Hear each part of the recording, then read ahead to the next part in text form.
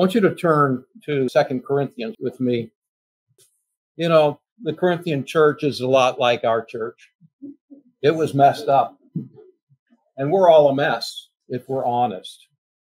And Paul had big problems with the church of Corinth, and he deals with them in the first and the second letter. One of the problems that he deals with in the second letter is that there were some false apostles that were circulating around that church that were saying that Paul was not a real apostle. And so as a result, he had to defend his apostleship. But the key truth that you can trace throughout the whole book of Corinthians, is this truth.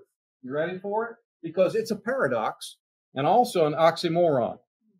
And it is this: the strength of weakness. That sounds contradictory, doesn't it? The strength of weakness.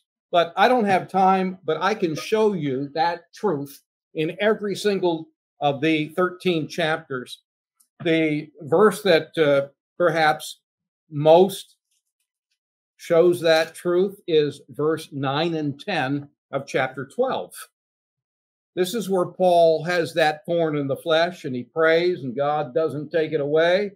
And God tells him instead, my grace is sufficient for thee, for listen, my strength is made perfect in weakness. And so then he says, okay, then most gladly, therefore, I'll boast in my infirmities, that the power of Christ may rest upon me, the strength of weakness. It's even in the 13th chapter, the last chapter, he's talking about his plans as an apostle that involved them. And he said in verse 3, you seek a proof of Christ speaking in me, which to you word is not weak, but mighty in you. Verse 4, for though he, Christ, was crucified through weakness, yet he liveth by the power of God, talking about his resurrection and the power that entailed.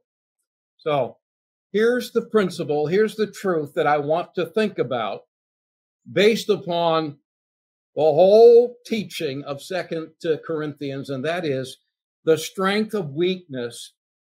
And it's this, that God's power to do ministry or to please God is only available to people who recognize their own personal inability to do anything.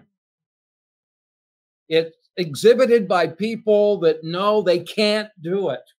And as a result, they learn to lean on Jesus. They learn to lean on the Lord.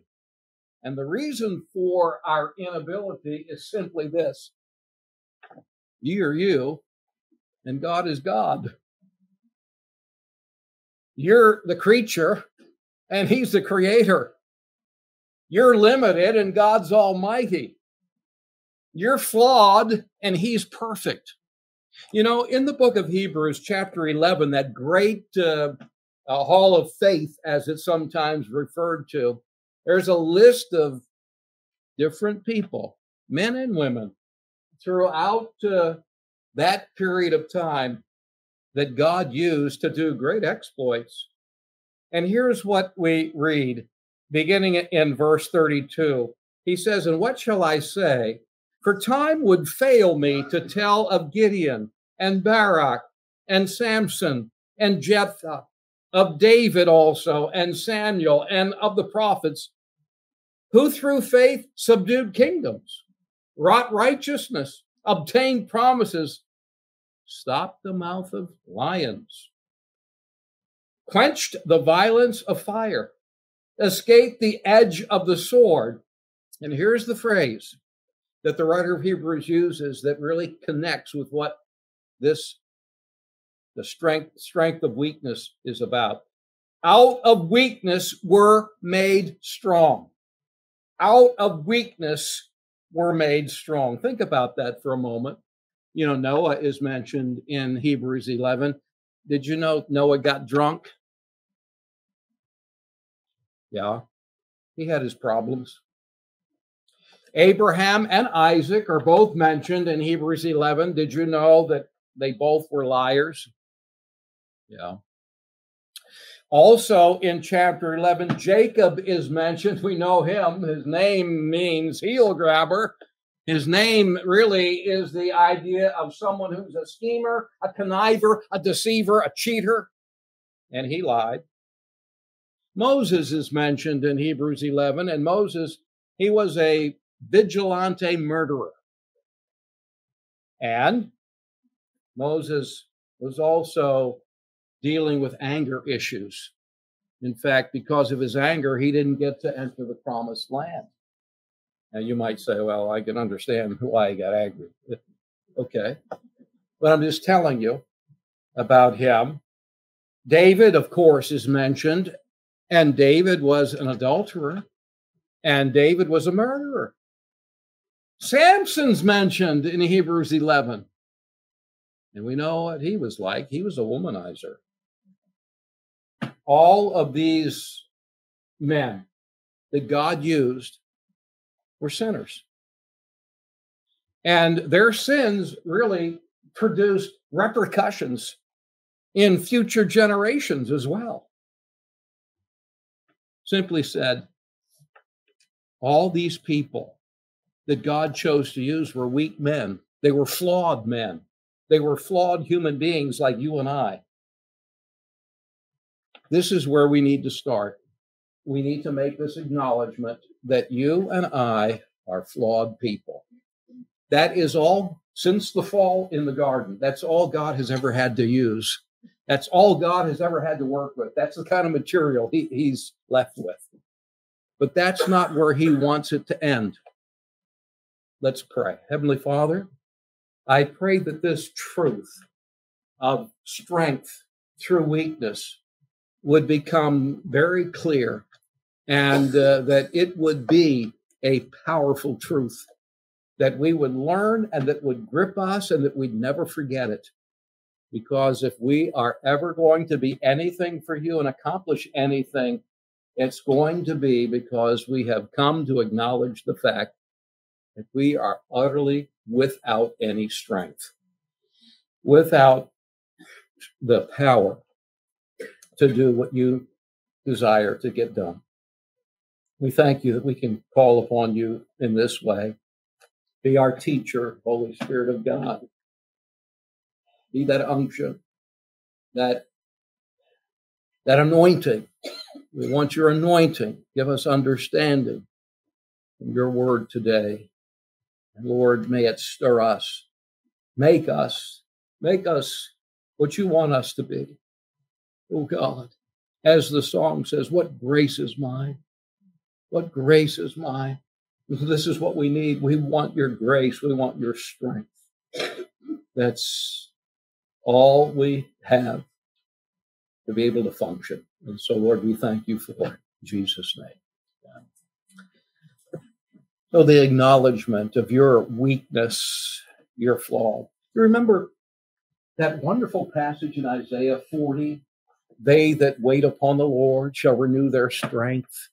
A couple verses before that, it says that he gives strength to them that have no strength.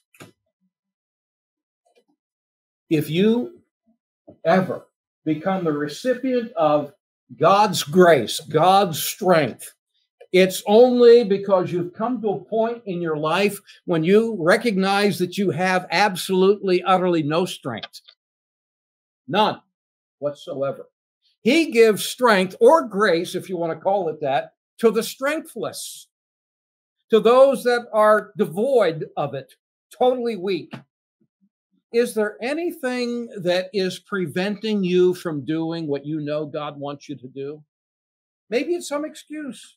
Maybe you think, I can't do that. Or maybe it's something that you know that you shouldn't be doing that God's been dealing with you about. Well, I would say the first step is acknowledgement. Confess whatever it is that is preventing you from doing what you know God wants you to do. Anything that's standing in the way, because this is holy ground. The will of God is holy ground. It's what our life is about. And realize that that God can only use you and I if we own up to our insufficiency. I said 2 Corinthians is all about that. Paul says in the 3rd chapter, he says, you know, the ministry that I have now as a servant, a minister of the new covenant, he said, I'm not sufficient for this, but my sufficiency is of God. That's what he says. And all of us have to readily acknowledge that. There's that acknowledgement. And then a second thing, when we're talking about inability, is not only an acknowledgement of it, but also something that's irrelevant. And that is your personal ability or rather, I mean, your personal inability is never an excuse for not doing the will of God, for rejecting God's will for your life. I think of Moses. Remember when God met him at that burning bush? He gave 4 excuses, didn't he? The first excuse was, who am I? You know, he had an identity problem. And you know how God answered him? God answered him, it's not who you are, it's who I am. And he had another excuse. He says, well, what am I going to say? And he says, well, just tell them who I am. And then he had a third excuse. Well, what if they don't believe me? And remember, he took him through a couple of miracles in which he said, you know, I can prove that you sent me if you'll trust me. Remember that? Put his hand in his cloak, brought it out. It was full of leprosy, put it back, and God had cured it. Threw his rod down on the ground. It became a snake. Took that snake by the tail, became his rod. And God said, you don't have to worry about your inability. I can take care of that. And then he says, but I can't speak. We were talking about this yesterday in the men's breakfast because it came up. In Stephen's sermon, he says that Moses, in the first 40 years of his life, was mighty in words. He had oratorical ability. But he tells God, I can't speak. 40 years later, when he's 80, there on the backside of the desert as a shepherd for 40 years, he said, I can't speak. And God reminds him, well, Moses, who made your mouth anyway? Who makes the mouth? God can take your inability and he can join his power to your weakness, his strength, and he can use it. So, inability. Second thing, and I'm going quick because I want to talk about this with you. The second thing is not about our inability, but which is you versus God. But the second thing is about our availability. How available are you to God? Are you available to God? Do you think God hasn't called you? God has called every one of you if you're a believer. We are all in the same vocation. In fact, he tells us in Ephesians 4:1, walk worthy of the vocation wherewith you are called. He's not talking to preachers. He's talking to all believers. You're called. If you're a believer, you are called of God as his servants. Are you available to him? You need to learn to make yourself available to God. And you know where that begins? That begins with, listen to me, especially young people, it begins with your surrender to God. Where you give up seeking what you want to do and you say, God, I want in my life what you want. That's where availability begins. So have you surrendered? Are you available to God? Have you ever said, God, I volunteer. I don't know what you want me to do, but I volunteer. I surrender. Whatever it is, you fill in the blank. I'm surrendered to you. I remember when God dealt with me about that, and I was a 18-year-old, I think, at that point, and I surrendered. And it's made all the difference in my life and in many other lives here. Availability. God says, come. He's calling you. He says, come to me. Come to me, all ye that labor and are heavy laden, and I will give you. You know, God can't use you if you don't come to him. if you don't make yourself available to him, that's very important. Don't keep your distance from God. Approach him. Look to the Lord. Seek to draw near to him. Try to listen to hear what he's trying to say to you, what he's speaking to you about. So come to him. Make yourself available by coming. And also, I think availability involves concentrating, being focused on the Lord and the things of the Lord, being interested in what God says and on the things of God more than, say, your career or current events or sports or even other relationships. That God becomes the thing that you concentrate your attention on. And again, that will make all the difference in the way you live your life every day. Who or what is your focus? If you're available to God, you'll not only come to him, but you'll be concentrated on him. He'll be your focus. And if you genuinely seek him, God will, he guarantees, I'm going to reveal myself to you. And when he does, he'll direct your life and he will give you for the first time real purpose in your life. And the byproduct of that is you'll live a fulfilled life. And the third thing I want to talk about, and then we'll be done and we can discuss this. The third thing is not only our inability, not only our availability, but even most importantly, God's ability. That is dependence on God. Because God supplies all the power, all the strength, all the gifts that we need to have in order to do whatever he requires of us and whatever he asks of us. If you really own up to your inability, you'll have no other alternative but to then ask in believing faith for his ability. You'll depend upon God. You'll depend upon him for strength. You'll ask believingly that just as you took salvation that was offered by faith, you'll take his strength that is offered by faith. And to illustrate this, I want to talk about Moses again at that burning bush. Why a burning bush? Why did God meet Moses at a burning bush? Well, I think we should understand, first of all, that it wasn't a thing of beauty, the bush. It was not a beautiful thing. From what I have studied, that bush that God met him in was a thorn bush. It was just an old thorn bush. He didn't take him to some beautiful desert oasis and speak to him out of a beautiful palm tree or anything like that, but just an old desert thorn bush. And I think he did so because I believe that this was an object lesson for Moses that he never forgot. Because you know what thorns really are? Thorns are leaves that got aborted, and so they never developed and they never opened up to fulfill the purpose for which they were intended to. That's what a thorn is.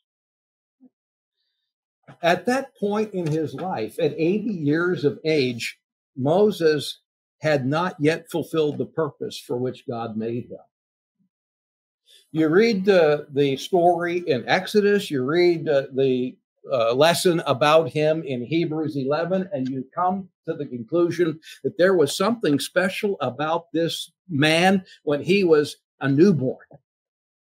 He was different. There was a special purpose that God had on his life. You know what? God has a special purpose for every single life. And Moses, he was to be Israel's deliverer. And he tried it on his own. And he was mistaken because he supposed that all the other Israelites would realize that he is the man God would use to deliver them. And they didn't get it at that point. So at 40 years of age, He's exiled to the backside of the desert for 40 more years. He's 80 now, and God appears to him in this thorn bush. God shows up in this bush as fire. And yet this thorn bush that would be consumed in a moment isn't consumed at all. Because God is using this as an object. Moses, you're like this thorn bush. This is your purpose in life that you've never fulfilled. It's been aborted up to this point. And I think that God was trying to teach Moses that God, using Moses to fulfill the purpose for which he was created, is not based upon who Moses is, but rather who is in Moses. Just as that fire of God, the presence of God in that bush, who is in Moses to fulfill the purpose that God made Moses for, that life purpose. The purpose that God has for each one of us is only accomplished by the union of our thorns with God, our inability with God's ability, the union of the two.